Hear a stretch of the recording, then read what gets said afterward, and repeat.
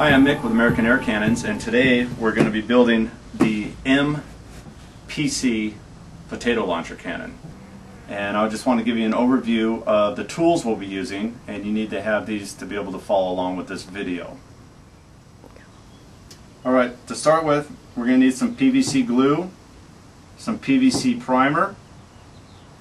I use a little Phillips ratchet drive screwdriver, a 5/16 nut driver, a 7/16 open-end box wrench, a 9/16 open-end box wrench. We've got a 1/4-inch drill, a 7/16 inch drill, and we have a 1/4-inch NPT pipe threader here. And that's pretty much all you need to put this cannon together, and it goes together in about 20 minutes. So when you get your box, it'll just come like this with your kit in it. Just pull the parts out, the barrel. Go ahead and toss the box. You should have a box full of parts right here, so we'll pull these out. Make sure everything's in there. Go ahead and toss that box. First thing I like to do is I'll pull out the sprinkler valve. Go ahead and toss that box. And we've got a little black thing here that engages the valve. We don't need this. We're going to toss that out too. First thing I do is I need to drill out the lid right here. I got to do this, and this will allow us to put our trigger assembly in. So first thing I'm going to do is undo the parts. Just simply take these screws out. There's 8 of them. Get them all loosened. You can just pull them out by hand. Make sure you hold on to these because we're going to use them later when we put it back together. What I do is I hold it with the hole here at the top, and you just pry it apart with your hand. It'll pop right out. And you'll notice that there's a spring inside. So you have 3 pieces now: the lid, the spring, and the housing here. So don't lose your spring. Now the next thing we'll do is we're going to drill out this lid right here. And we just use a regular drill press. What I do is I have a little vise here. I put it in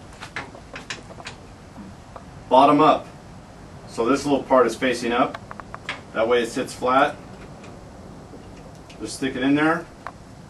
Start your press and just take your time and go slowly with it so you get a nice clean drill. And just drill it out.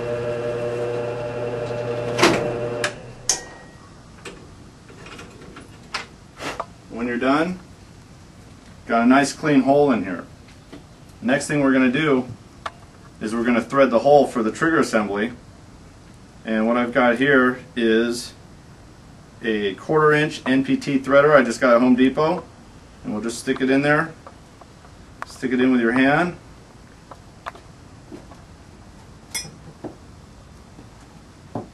And with your 7/16 wrench, we just thread it on there.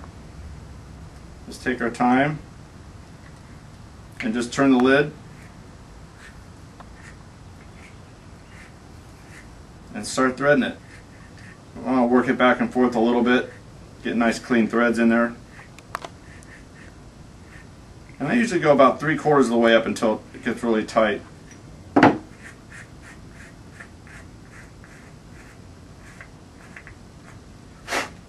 there you have it. The lid is all threaded for our trigger assembly. Now the next thing you're going to want to do is you're going to fill this hole and you're going to fill this hole with either JB Weld, or you can throw some silicone in there, whatever you want to do, and let it sit overnight. So let's pretend that we went ahead and we filled both these holes. It sat overnight. It's all filled up in there. It's glued. It's good to go. The next thing we'd want to do is empty out our parts bag here, and you should have a nipple in there, a box with a gauge, 2 of your nipples for the cannon, a Schrader valve for filling the air, and your trigger assembly.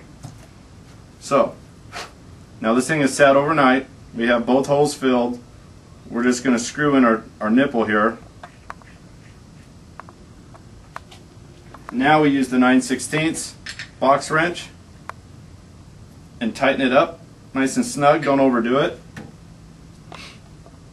Put the spring back in. It fits right over this little piece in here, this little guide, and it goes on here. Make sure there's nothing in there. Sandwich it down on there. Put your screws back in.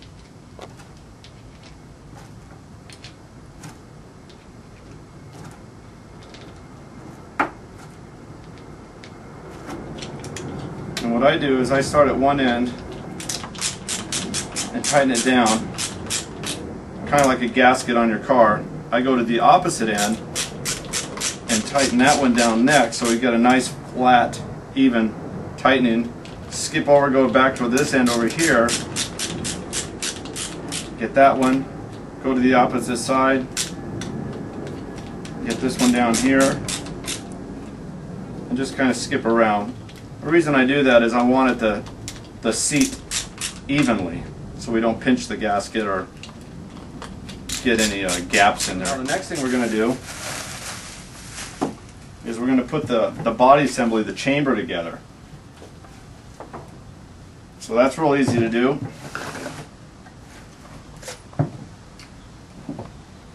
What I do is I start with the big sleeve here. Put a little primer in there. Make sure you get a good one. Do both ends while you have it. Saves a little bit of time. Now this piece, we're going to prime that one as well. This is going to go in there. Got that done. You can go ahead and do the inside of it for this small piece here.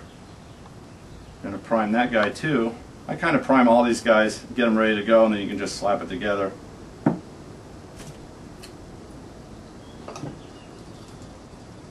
Go ahead and do the end cap. Let that sit. And the last one is just this little piece of PVC pipe that I cut. It comes with your kit pre-cut. And we do both sides of this on the outside.